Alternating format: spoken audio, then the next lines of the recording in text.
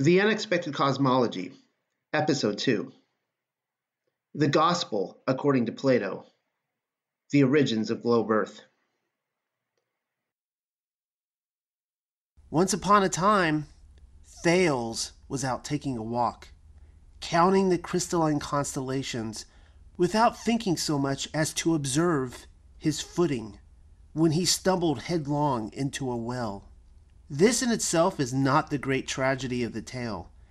As we are quickly informed, it wasn't merely the moonlit terrain whom the absent-minded professor completely overlooked, but a beautiful young woman. We are uncertain whether or not she thought to extend a hand or hoist a rope and help him up as she peered down upon him, apparently still stargazing from the depth of his own doing. But all accounts certainly agree. The Greek mortal wasted no time in teasing his clumsiness. She said, "You were so eager to know what was going on in heaven that you could not see what was before your feet." The young girl apparently did not think much of philosophers, for she quickly added, "This is applicable to all philosophers." Thales, it appears, and those who followed in his footsteps, were walking daydreams.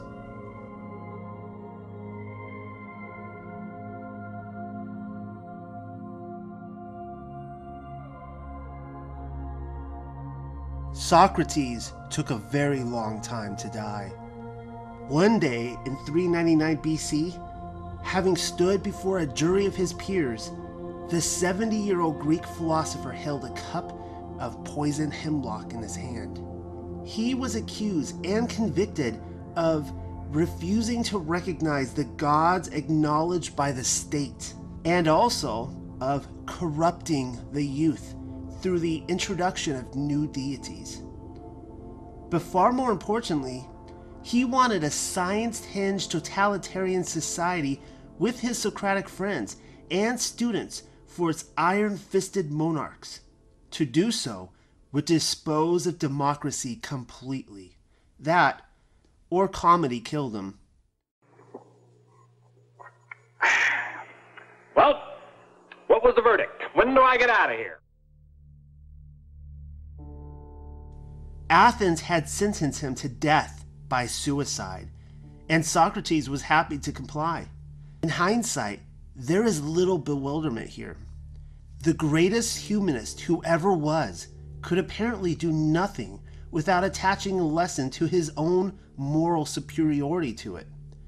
He drank the fully prescribed antidote to poison, but not before conducting a long-winded dialogue of such epic and philosophically perverse proportions that his would become the famous last words for the ages.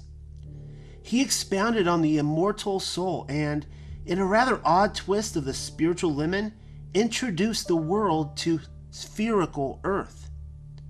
With the suicide of Socrates, globe Earth was unquestionably born upon the assembly line of existence. Plato was not there to see his teacher's punishment carried out. Phaedo, however, was. It is Phaedo who records his famous last words, even going so far as to name the closing dialogue of Socrates' life after himself. And immediately we have a problem. While the nagging rumor that Socrates never existed shall not be discussed nor theorized here, particularly because both Socrates' schoolmates and contemporary playwrights, as well as his laundry list of political enemies, all lend credibility to his existence, it is the character of Socrates, as delivered to us on Plato's delectable platter, which presents us with another quandary entirely. Diogenes Laertius, an ancient historian, wrote in The Lives and Opinions of Eminent Philosophers, "They say that on hearing Plato read the Lysis, Socrates exclaimed, 'By Heracles, what a number of lies this young man is telling about me, for he has included in the dialogue much that Socrates never said.'" Plato had a habit of publishing lies. It is Plato, in his dialogues Theaetetus, who credits the story of the astrologer who fell into a well some 200 years earlier, to Thales, as opposed to Thales' own contemporary Aesop, who managed to tell the same parable while failing to identify his source of inspiration. Plato not only had a habit of mocking pre-Socratic philosophers, but as history's great plagiarist, often failed to deliver proper credit to the ideas which he claimed as his own. I am of the opinion that Thales did not write his own teachings down, like Pythagoras after him. To do so would break the code of silence among neophytes and closely guarded secrets of the mystery schools. It is the very reason why Socrates refused to be initiated into the Eleusinian mysteries. Membership, he said, would seal his tongue. And besides, Plato would have him grin, though her sacred rites were protected from his ear, her principles were well understood. Though it is Plato who hoped to give Socrates credit for first dispensing knowledge of the immortal soul, Lartius cautiously delivers the prize to Thales. He wrote, "Some again say that he was the first person who affirmed that the souls of men were immortal. To this he added discretion. But Aristotle and Hippias say he attributed souls also to lifeless things, forming his conjecture from the nature of the magnet and amber. Aristotle further clarified Thales' idea of the soul. Some think that the soul pervades the whole universe, whence perhaps came Thales' view that everything is full of gods. The some, whom Aristotle referred to, were later arrivals in the Greek pantheon of philosophers who adopted Thales' pantheistic view that the soul was the cause of all motion, thereby permeating and enlivening the entire cosmos. Once again, Plato would rather direct us to Socrates, a sleight of hand trick to promote himself ultimately.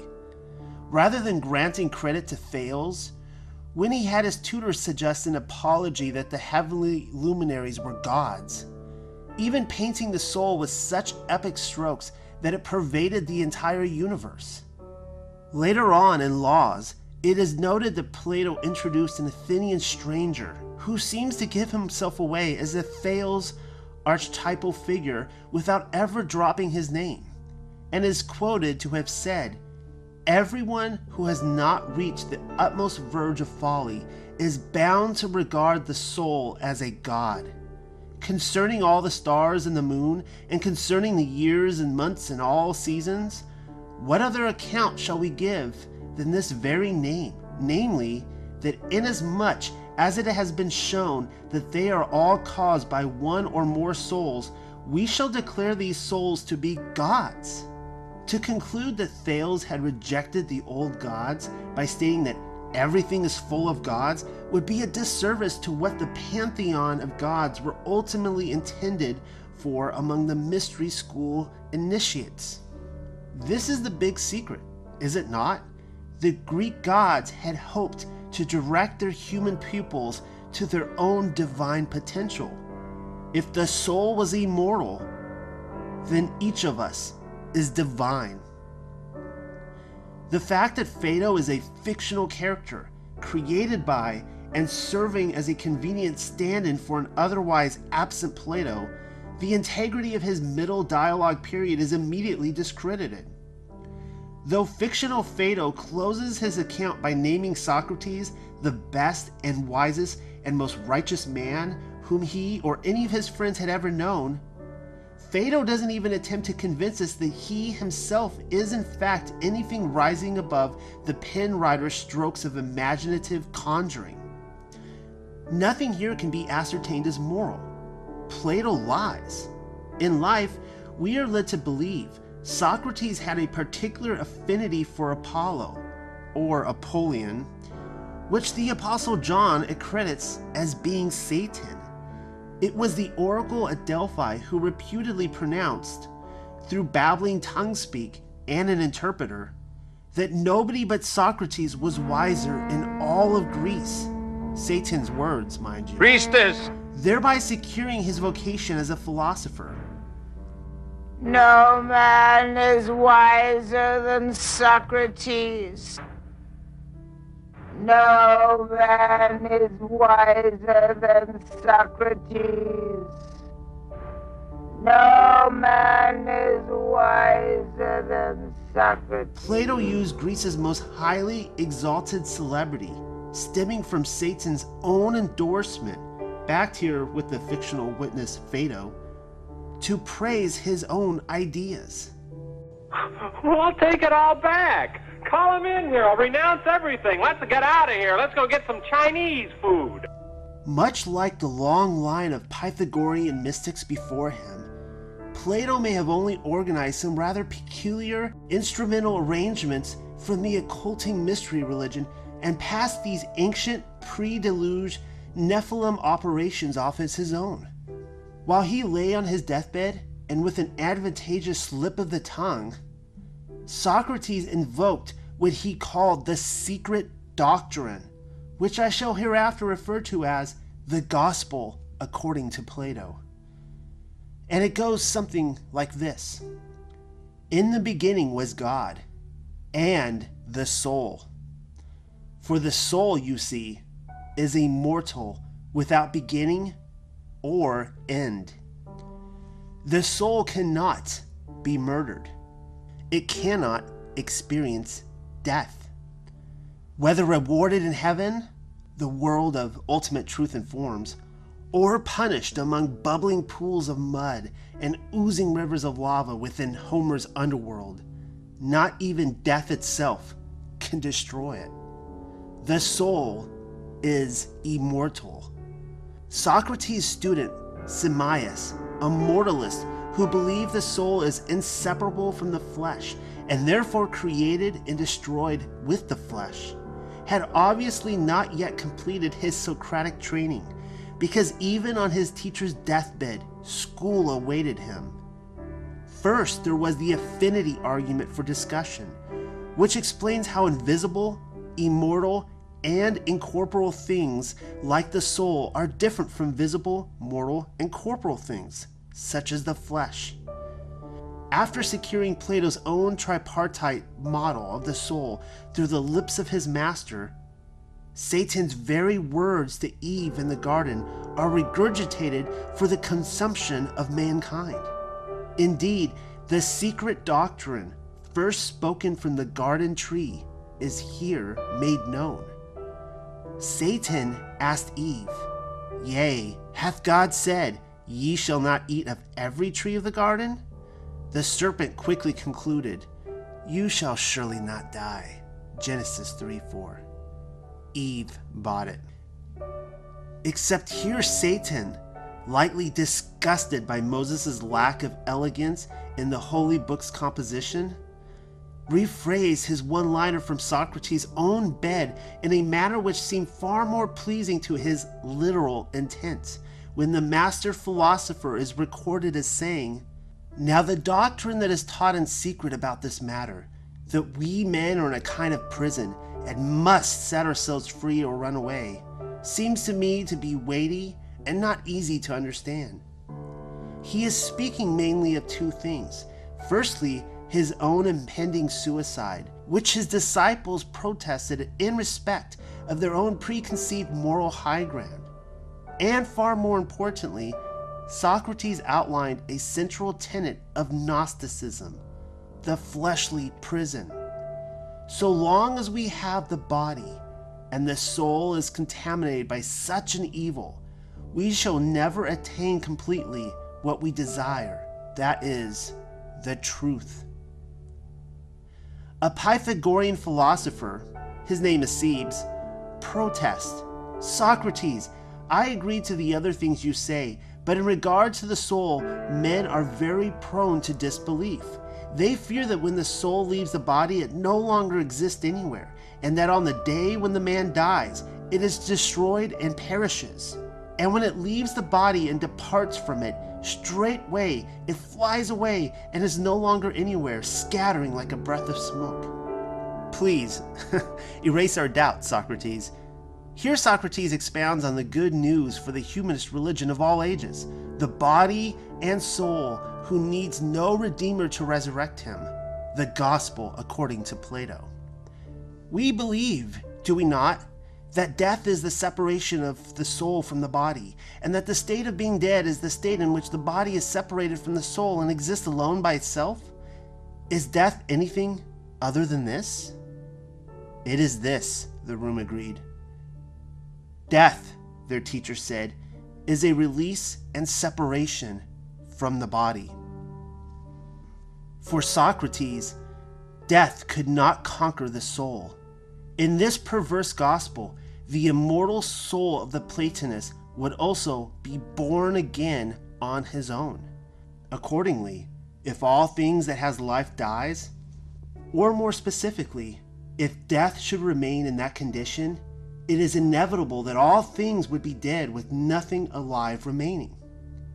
Since there is life before us, this is proof for the Platonist that the soul is immortal. Just so that there was no confusion among his friends and students, Socrates supposedly utilized the last moments of his life, rephrasing and then rephrasing again his new gospel for the ages, including, unfortunately, the church age to come, who has had a terrible habit of blending their gospels with his. An assortment of phrases, all of which outright dismissed the final destruction awaiting the soul. If the immortal is also imperishable, it is impossible for the soul to perish when death comes against it, he said. And so too, in the case of the immortal, if it is conceded that the immortal is imperishable, the soul would be imperishable as well as immortal. Then, when death comes to a man, his mortal part, it seems, dies, but the immortal part goes away unharmed and undestroyed, withdrawing from death. To the Pythagorean mystics standing before him, Socrates concluded, "Then, Cebes, it is perfectly certain that the soul is immortal and imperishable, and our souls will exist somewhere in another world." "I cannot doubt your conclusion," said Cebes. Upon closer reading, some will argue that Plato did not necessarily invent the globe. That assignment often falls upon the mystic Pythagoras. However, in all investigations to the original proposition of a spherical earth, they often begin with Socrates' discourse in Phaedo and, while snooping from behind the shadow of Corinthian pillars, barely manage to wander beyond the platforms of various pre-Socratic philosophers who advertise Earth as flat and cylinder-shaped, like a column drum, or Thales, believing the Earth to be a log of wood floating on water. And never mind the biblical Hebrews, with their three-part self-enclosed and circular world, before returning henceforth to Socrates again in Phaedo. Who first invented the globe, whether fingering Pythagoras, the mystical son of Apollo, or the Helios god's chosen sage, Socrates, is not important. Why split hairs or senselessly argue over the lesser of two evils? This we can most certainly conclude. If Pythagoras made globe Earth a speculation for the mystery neophyte while hiding his face behind the curtain, Plato institutionalized the occult, and ever since has accused men as being delusional for denying it. After conversing at length about the soul, Socrates proposes that the earth itself, though there are many wonderful regions about it, he says, is neither in size nor in other respects such as it is supposed to be by those who habitually discourse about it. Simmias asked, "What do you mean, Socrates? I have heard a good deal about the earth myself, but not what you believe, so I should like to hear it." We can only speculate if Simmias became globe Earth's first Socratic convert. I find it fascinating, considering what we know of his gospel, that Socrates takes an Isaiah 40:22 approach to our first descriptions of spherical Earth, whereas the prophet Isaiah, being a mortalist, described the earth from a vantage point which only God is allowed. It is he that sitteth upon the circle of the earth, and the inhabitants thereof are as grasshoppers. Isaiah 40:22. To this effect, Socrates says, in the first place, the earth, when looked at from above, is in appearance streaked like one of those balls which have leather coverings in 12 pieces, and is decked with various colors, of which the colors used by painters on earth are in a manner samples. And yet, while Socrates says there is nothing to prevent him from describing in greater detail what form he believes the earth to be, a poison cup awaits him, and his life will end before he can explain it all. After all, he has to take a bath so as not to trouble the women who tend to his corpse. Oh gee, if only he hadn't wasted so much time babbling on about the immortal soul. In another of Plato's dialogues, Timaeus, published 39 years after the death of Socrates in 360 BC, and the only of his works available throughout the Middle Ages in Latin, Globe Earth's provocateur attributed the demiurge, benign architect of matter, as its creator. How interesting! We read that Plato's idealized creator made the world in the form of a globe, having its extremes in every direction equidistant from the center, the most perfect and the most like itself of all figures. Most stunning of all, for those of us who recognize the mystery religion's grab at the cosmonaut today, with his astral projections and silver cord journeys into the higher realm by way of televised spacewalks, Socrates appears to prophesy what is to become our intended reality when he states, by reason of feebleness and sluggishness, we are unable to attain to the upper surface of the air. For if anyone should come to the top of the air, or should get wings and fly up, he could lift his head above it and see, as fishes lift their heads out of the water and see the things in our world. So he would see things in that upper world, and if his nature were strong enough to bear the sight, he would recognize that this is the real heaven. From its very conception, globe Earth, including the unbridled limits of outer space which surrounds it, or as Plato referred to space, the real heaven, is esoteric fecal matter for the minds of Blavatsky and the cosmist. Globe Earth holds hands with the immortal soul, and, quite tragically, the Church's preconceived notion that we shall ascend as bodiless beings into heaven. Wedded together, they are the secret doctrine revealed. The Roman poet Ennius summed up Thales's tumble into the well some 200 years earlier, and the blundering meeting of the two sexes to follow, when writing the obvious. No one regards what is before his feet when searching out the regions of the sky. Cicero came to the same conclusion. I can't think of a better beginning to the myth of the immortal soul than the philosopher who had his thoughts so fixated upon the heavens that not even his feet had any use for him or any of us here on earth. There's that, and hemlock. Socrates drank the cup and then scolded the men around him due to their incessant display of tears. This, he barked, is why he sent the women away. His misty-eyed friends were, he insisted, strange men. And then Satan's chosen master died. Almost 2.5 millennia after the concoction was administered into the old man's mouth, one must ponder if that very cup is still being passed around today, because it seems like just about everyone, Christian and non-Christian, has drunk from it.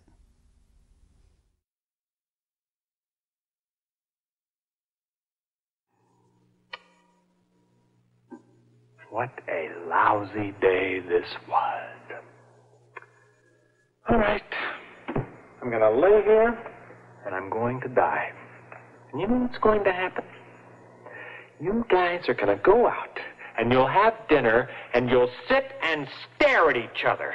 I was the only one who ever talked in this whole group. It was always, Socrates, what is truth?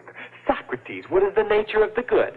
Socrates, what should I order? Socrates, what are you having? And not once did anyone ever say, Socrates, hemlock is poison.